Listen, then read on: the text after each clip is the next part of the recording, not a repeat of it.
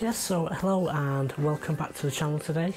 What I thought would do on today's video is talk about some of the mistakes that I made as a beginner, and some of the things that I would change if I was starting photography today.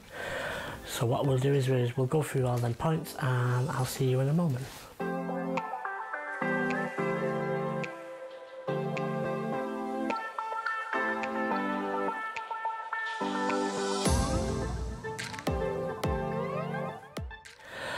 The first thing I want to talk about, and the first mistake I probably made, and one of the biggest mistakes that I did in my photography when I started, was my editing, basically over or under editing.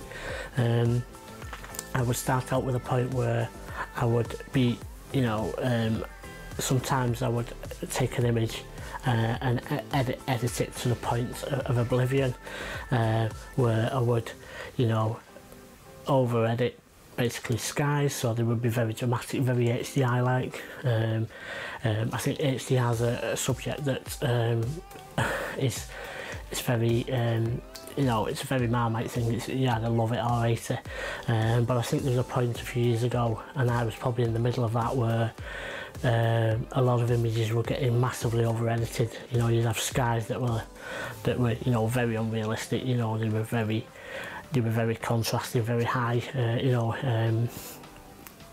very rough edges and very contrasty images, which I think at the time was maybe a thing that was in, but as a beginner, the one thing I was doing was I was massively over editing my images, to a point where they would look unrealistic, they would look very dramatic, they would look very cartoonish, so to speak.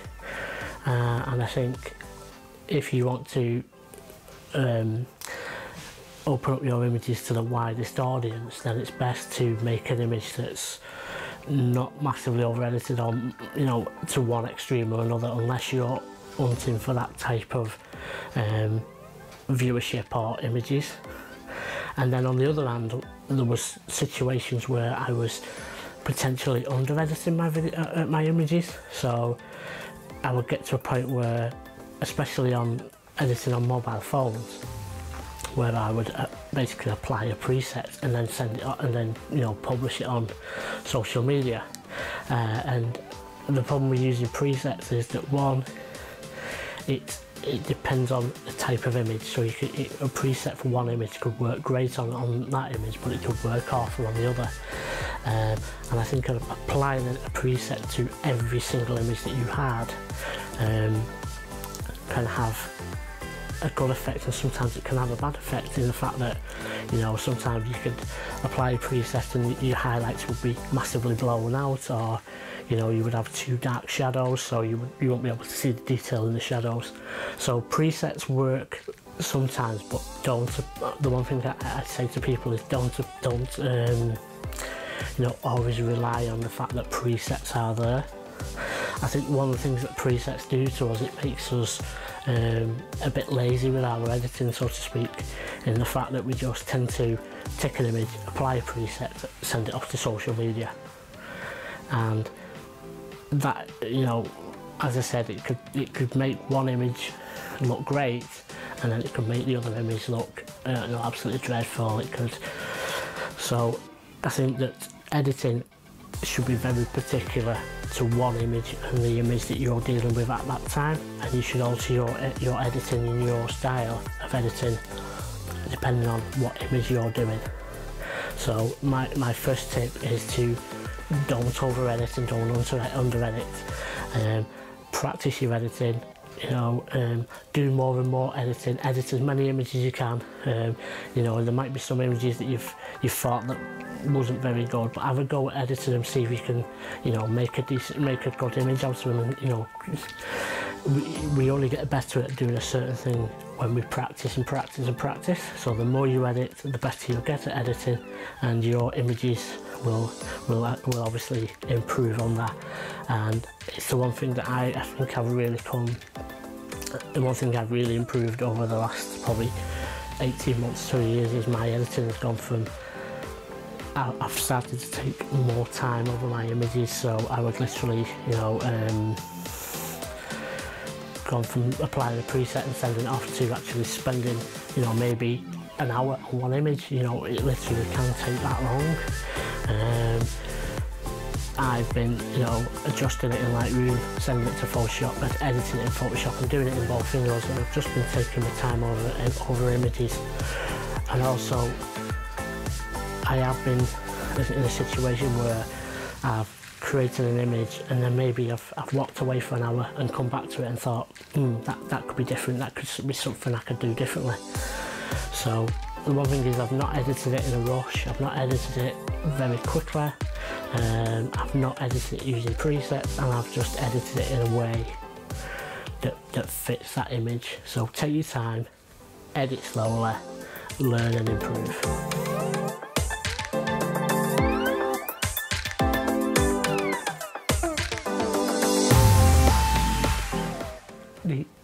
The next tip that I want to speak about, when I was starting out as a beginner photographer, was not going out shooting enough. I would get in a situation where, because I work a full-time job and I work 5 days a week, I could be a situation where literally I was only going spending 2 hours on a Saturday afternoon going out shooting, coming home, editing my images, and then I wouldn't touch my camera for another week. Now what I've started to do with my shooting at the moment is, not only am I spending longer, but I've been going to more varied locations as well. I think varying your types and style of photography and your locations to where you visit can massively improve your imagery.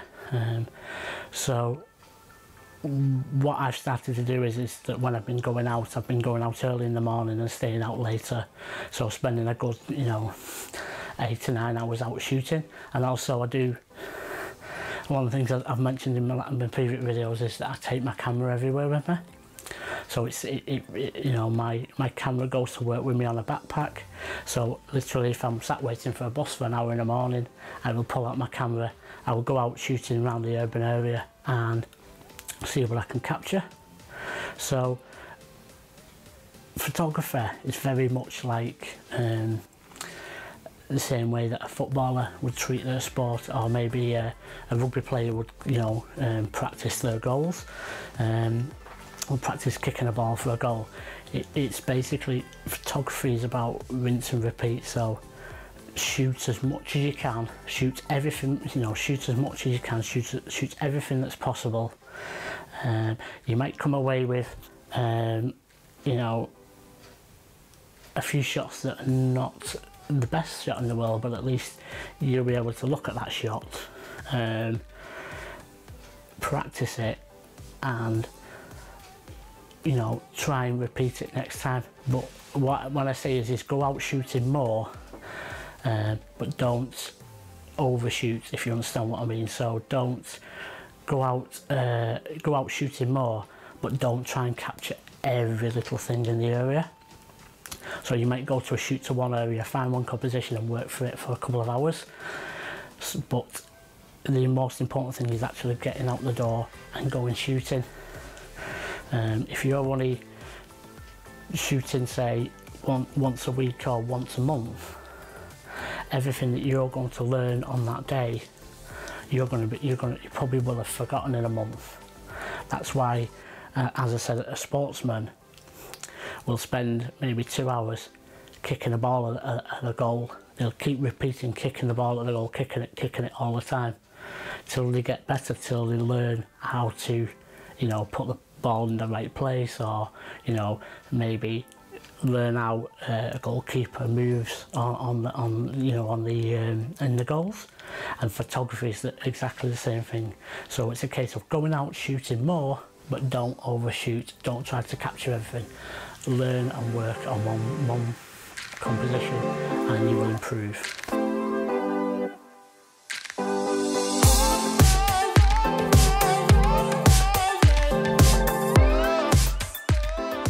Okay, so my next point I wanted to learn about when I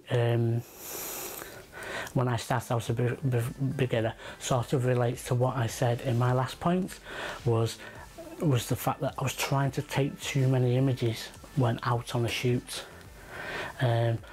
If I was going out for a day's trip, say to capture, you know, for example, Mary Shell in Cleveland, which you may have seen on one of my earlier videos, maybe 2 or 3 years ago, I would try to capture every angle and every composition and try to get as many photographs in as I can.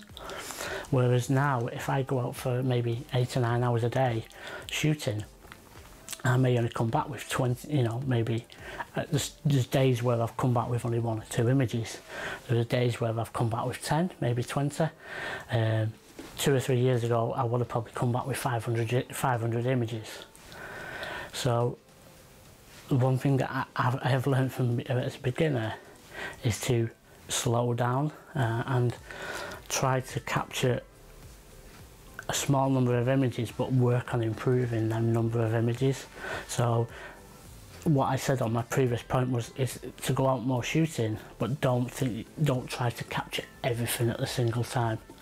You can always go to a location and think, oh well, that image over there would have been nice. You can always revisit it, you know, at a later date. So for me, I've learned to slow down, capture less images when I'm there, and improve on them images that I've been taking.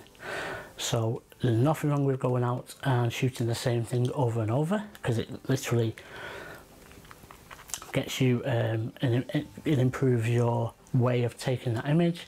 You can also learn about light and composition through doing the same thing, repeating it over and over. But you have to take the time to learn and to compose and to actually work an image instead of trying to capture an image from 20 different locations or 20 different places, 20 different angles, depending on what you're shooting. So take your time, slow down, spend more time working a composition and repeat, so you learn and learn and learn.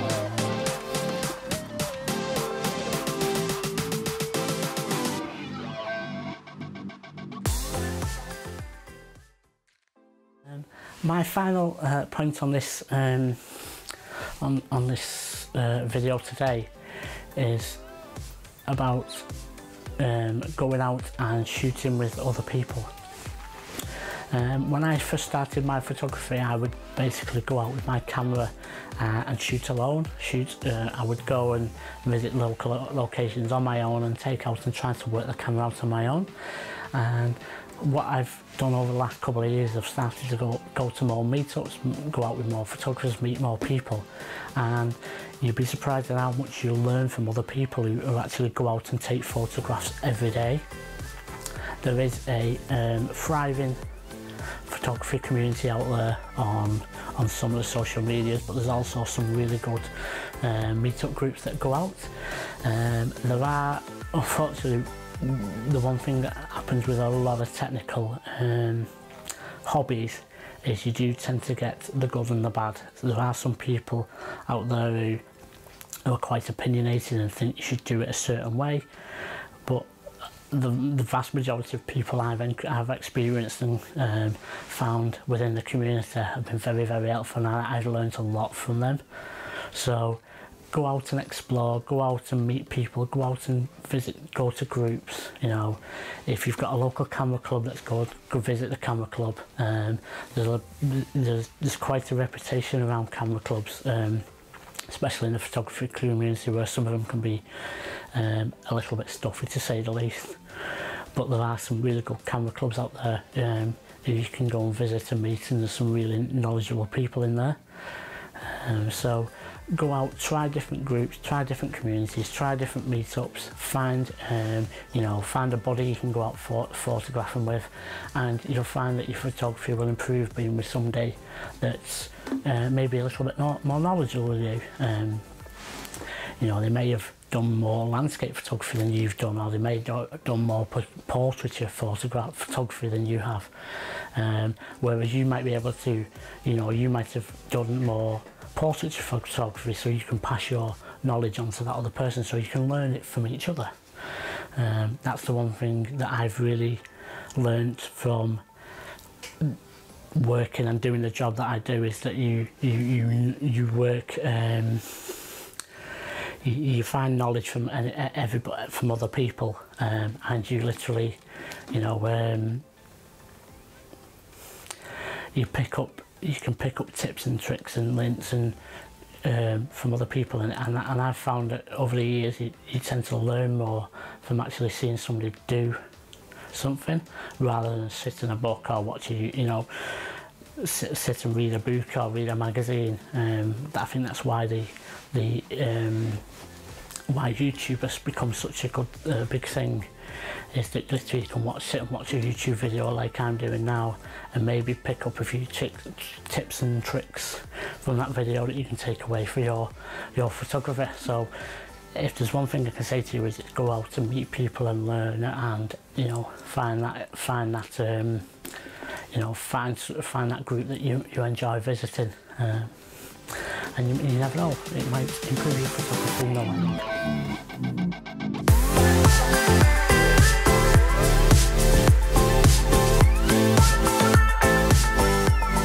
Enjoyed this video today, going through a few instant tips, a few things that I got wrong as a beginner, and a few things that I would like to pass on to you if you're a beginner photographer.